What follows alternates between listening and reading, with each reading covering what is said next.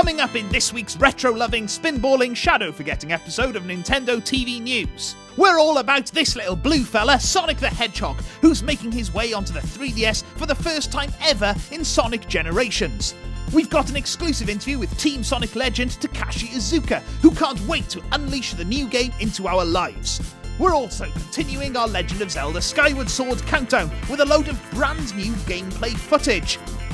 NintendoTV is available exclusively on your Wii's Nintendo channel. If you haven't downloaded the Nintendo channel yet, get it for free from the Wii shop now and never miss another episode.